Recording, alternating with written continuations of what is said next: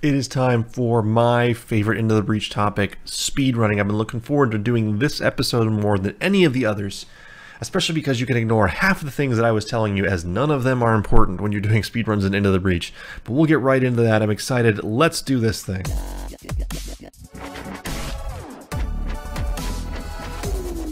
So what's the deal about speedrunning Into the Breach, you might just be thinking. It's just a matter of playing it quickly, right? Well, yes and no. I mean, that's the whole idea. Try to get through the game as quickly as possible. Now, some of the categories may have been updated and changed since this video was made, but I dropped a link below into the actual speedrun page where you can find out what the current categories are and what you should do. We'll try to have more information dropped on that page as things actually do change. There's a couple things, no matter what those categories say, that you need to make sure you are paying attention to right off the bat. And the first is in options.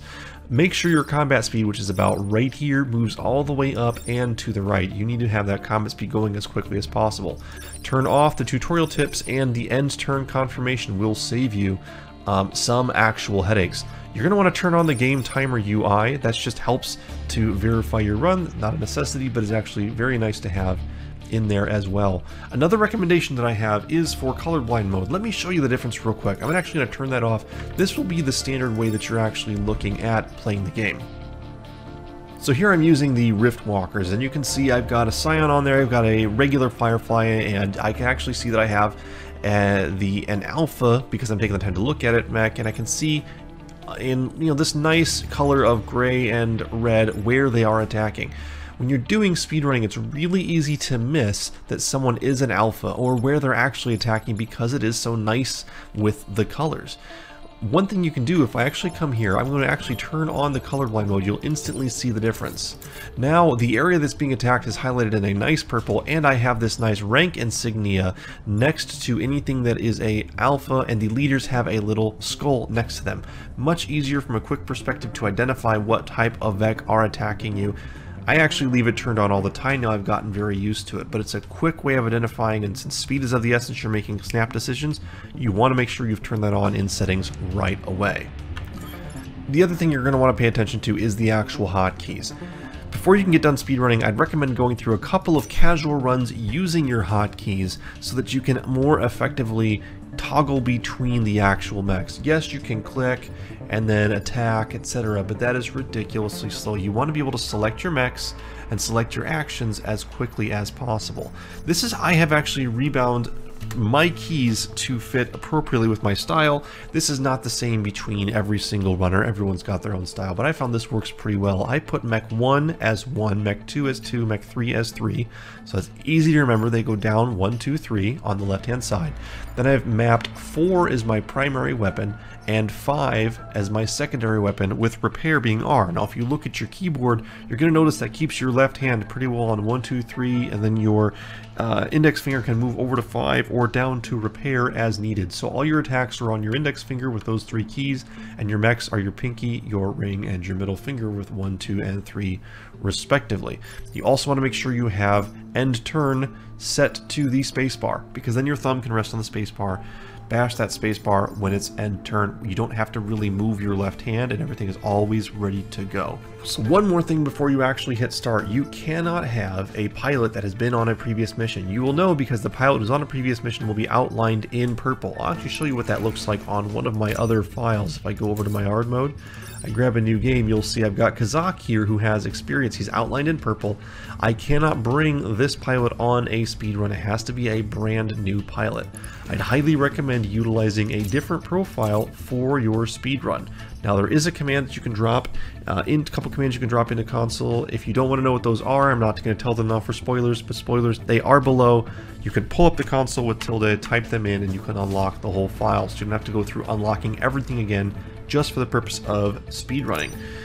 But let's go on in. If I'm going to be grabbing, I need to make sure I grab a new pilot. I can simply do that by coming in, changing time traveler, and even picking the same one again.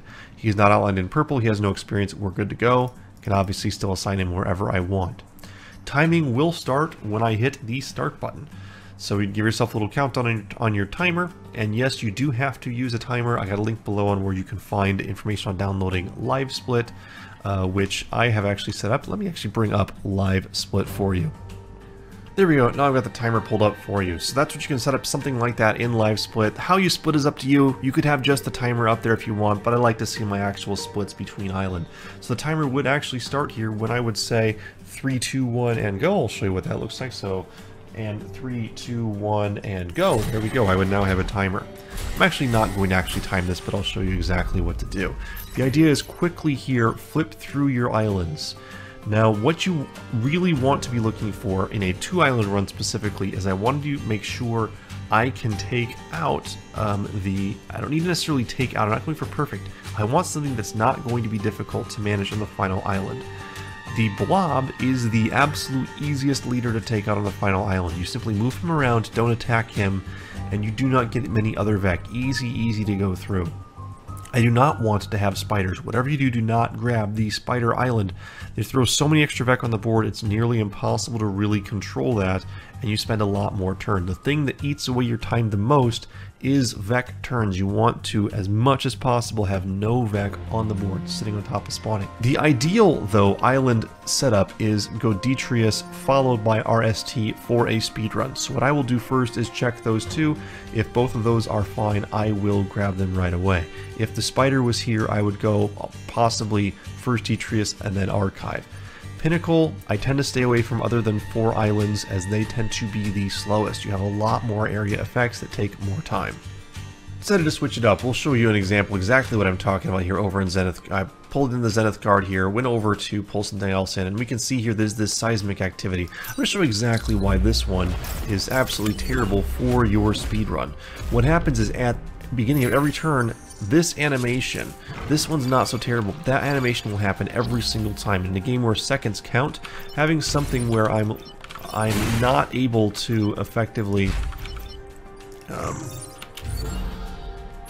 just go between turn and turn, that animation of having that fall away eats away precious seconds. So you definitely do not want to have anything where you have that environmental impact happening at all. And there is one exception to that, and I'll find it for you here really quickly. Okay, I had to do a little bit of hunting, but I found it for you. Here's the only one, this only happens in RST Corporation, where you want to grab one with environmental effect, and that's the Cataclysm, and I'll show you exactly why. And I actually covered this in one of my other tutorial videos, that from a casual play perspective, this is one you want to look for. Even though there's that little bit of animation, there is only 4 turns available, and your ability to really control Vec spawning becomes amazing in this specific mission. So I can get on top of those, no more Vec spawning. Both of those guys will take a little bit of damage here, but that's just fine. I can go over here and block this Vec spawning point, and we can just be done. I actually need to heal him up, that was unnecessary, but now I'm going to get a free pass this very last turn. And let's just move my guys off of here. Unfortunately, I lose. There we go. Wouldn't have almost lost my pilot there. But you see I can get through that level very quickly without much Vec interaction. 1, because that drop-off happens. 2, I can get on top of Vec spawning. And 3, it's only 4 turns. That's one of the 2 missions you want to really look out for. Defend the train. This is the other one that you want to grab, actually for exactly the same reason. There's a tiny little animation of the train moving, but it's victory in 4 turns. Another reason why this one is great is the train actually becomes a ballistic missile that can actually help to take out said. Alright, so now I'm coming up on the very last turn here. Obviously the thing I'm going to do is walk over here. You know, the thing I want to do is walk over here and take this guy out. Now, there is a little bit of a play to do that. There's a little bit of play also just to hit spacebar and end turn because he's not going to kill me anyways.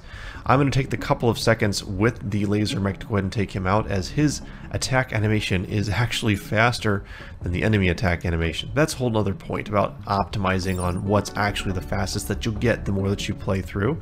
But I'm going to go and attack this to show you at the very end. After I hit end turn here, as soon as any remaining Vec start to disappear off the board and the UI around here starts to go away, I'm going to hit escape.